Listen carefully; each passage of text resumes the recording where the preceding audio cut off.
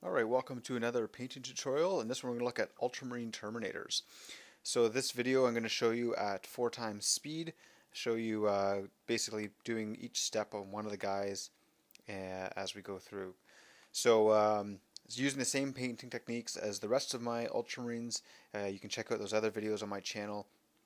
So right now what I'm doing here is just putting the blue wash over top of the blue Army Painter Ultramarine Blue base coat.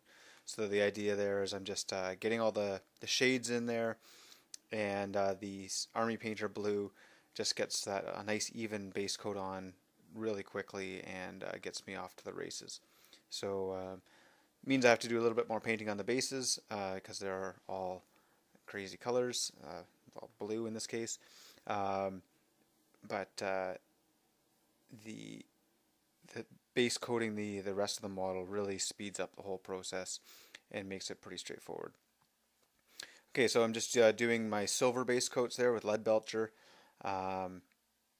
getting all the bolter, any of the tubing on the arms there, the back vents on the suit, and not a whole lot else.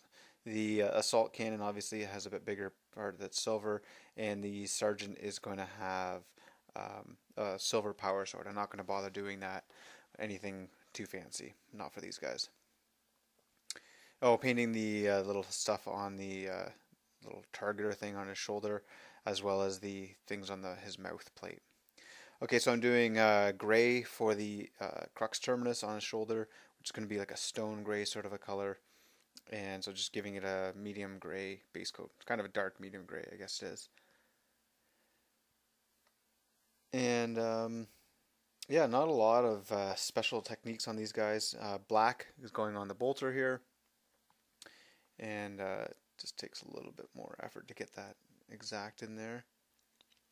Now that I'm painting other colors, I don't want to paint over top of any of the silver or get on anything else that I've already painted. So I like to do most of my base coats at the beginning. Doing gold base coat now, and that's basically just the eagle on the chest, as well as some of the details on shin pads. Not a lot of that. I like to do all my base coats at once. It allows me to see what the whole model is going to look like, make sure that I haven't missed any parts, and then when I do the washes, it kind of covers up any of the areas that I might have messed up with each other. Many of the washes are similar, like black and Agrax Earthshade can almost be interchanged in many cases. So if you get a little bit on another area, it doesn't really matter at all. And yeah, doing all the washes at once or in close succession just helps the whole process. And then from then on, it's just building up highlights, and if alternating between colors whenever possible, that allows me to just ensure that if I paint over the line in some area, then I can fix it up with a highlight in the other area. So it's doing gray helmets. I missed that when I did the shoulder pads, and doing a little bit of flesh on the sergeant's face. So I think that's all of my base colors. So you know, any cloth, I did a little bit of red there. Now I'm doing Newland oil wash on all these silver bits, and as well the shoulder pad there. So that'll just take a little bit on this guy because he's got a bit more silver than the rest of them. So washes, I like to put them on fairly thick, make sure that they pool nicely in all the cracks, and once they're dry, that's when I start doing all the highlights. So yeah, pretty straightforward with this, and doing 5 of these guys isn't too much difficult. It doesn't give me too much difficulty. Doing squads of 10 or more guys can get a little bit tedious at times, but less than 10 I find a lot more manageable. Okay, so doing the Agrax Earthshade wash there, and now I'm doing some of the blue highlights, so I'm painting the main color blue all over everything again, and just avoiding any of the shadows. So that just gives me a nice even base color to work up from. That'll take a little bit longer than some things. People like to paint the wash right into the cracks, and then they can avoid this step. I find I think that the doing it this way is a bit faster. I mean, it's arguable which way ends up working better. Um, I could spend a lot more time doing the wash and then not have to do this, or I could do this pretty quickly. So it's up to you how you like to do that. Um, some people like just to build up from a really dark color and not have to do the wash. Lots of different ways of doing the same thing and getting very, very similar results. It just kind of depends on what kind of workflow you prefer. Okay, so I'm using some of the Skaven Blight to highlight up the shoulder pad, and the idea there is that it's a bit of a dirty brown and storm vermin fur to do that. I do end up doing a Dawnstone highlight as well because I didn't think it was quite light enough, and that's not really showing.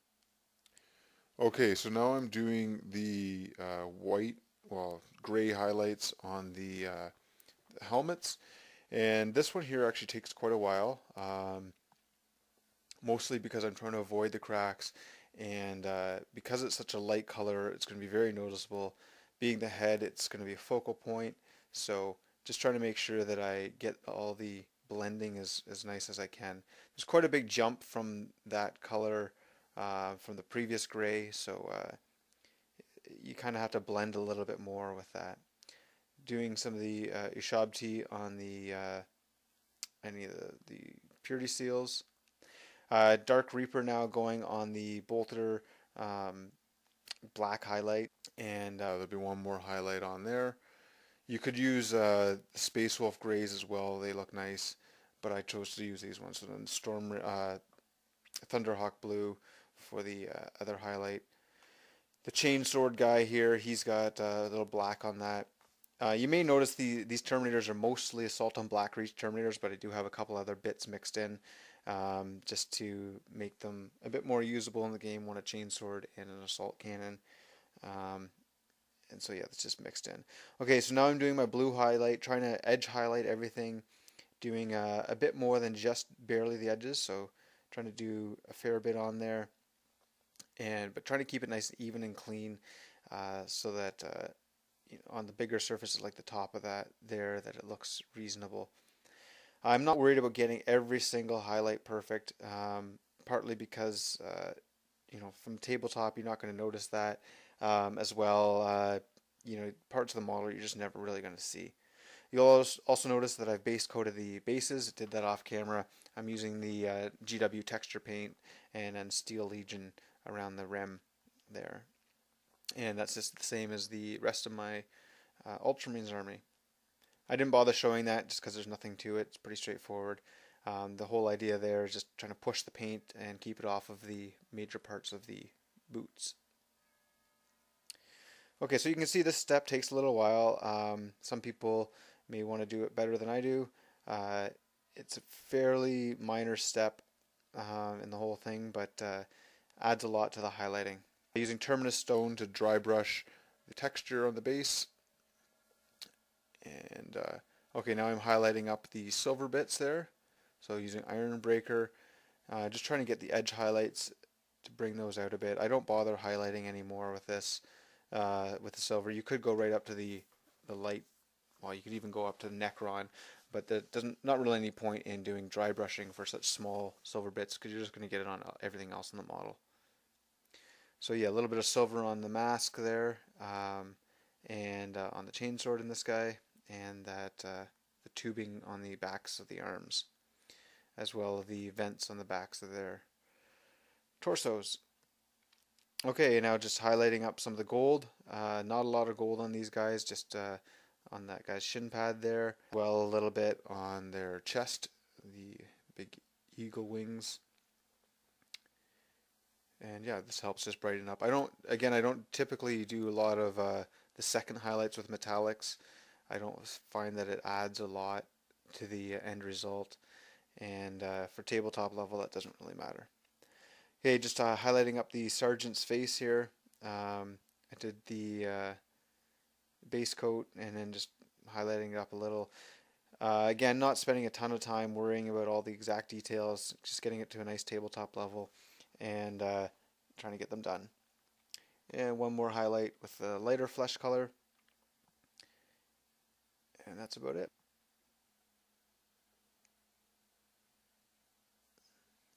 Okay, so now we're going to do the white, just so this is just edge highlighting on the helmet. So just making sure that I get all the sharpest edges um, with a pure white, and not terribly noticeable, but does help bring out the color a little bit more. And again, a final edge highlight on all of the blues. So just doing this on the most prominent edges with a really fine brush and really fine line. Just kind of running the edge of the brush along that edge to get the blue paint on there. And not worried about getting every single thing. Again, just the ones that are going to be most noticeable from a little bit of a distance to help bring out some of those shapes. Okay, and there's very little red on these guys, so I'm just going to do that highlight up a little bit now. Mostly just the eyes have a little bit, and now using Wazdaka red on the Talberd sort of stuff there.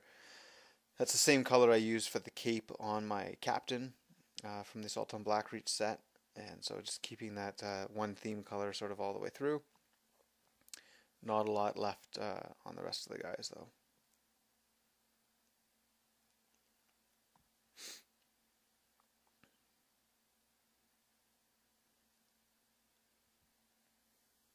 Alright, getting into the home stretch.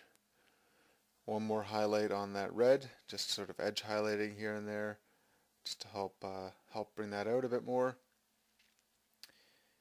And what do we got left? Oh, now we're going to do decals. So doing micro set on there first, putting a layer on, and then laying the decal on, making sure that it's in the right position, and dabbing it a little bit, and then using a little bit of microsol to help it conform to the shape. And that's it. So here's the guys all completed up. Yeah, not a lot else to see here. If you want to check out my blog, be sure to do that. There's some tutorials, other tutorials for Ultramarines and lots of other armies, as well as the paints that I used are all listed there, and they're in the other tutorials. Just didn't bother showing that on these. Hope you enjoyed this. Be sure to subscribe, and I'll see you next time.